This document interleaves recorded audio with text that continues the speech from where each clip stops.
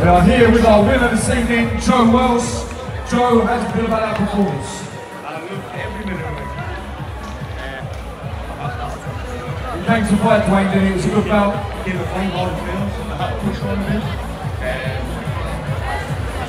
Still fight, but He took a couple of 8 counts in the second round. Did you think that was it? I thought I could have stopped him, but and then when it came to the last round, I sort of took a back step pretty close to the bed. Didn't want to make a stupid mistake, you know.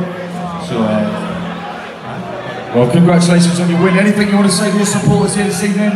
Bye-bye!